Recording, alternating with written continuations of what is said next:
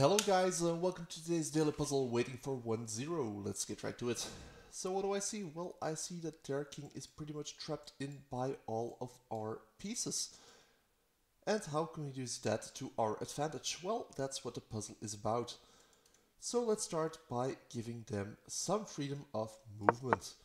Why? Well, because now they move their king to the side so they can try to threaten a promotion.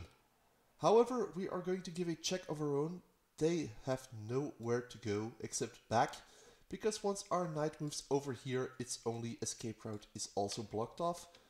And with the check, they must move back. Now that we have done this, we have forced them with only one legal move, as our two knights have its exits blocked off and our king has its other exit blocked off. Moving their pawn forward is their own legal move. So we shall simply permit them to do so.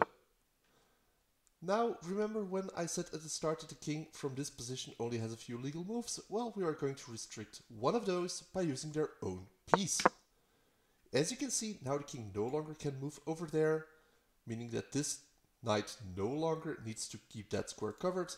Instead, we can now move it over here, giving the check. This knight has one of the exits covered, our king has the other exits covered. They can't do anything about the check, so this will be checkmate. There we go.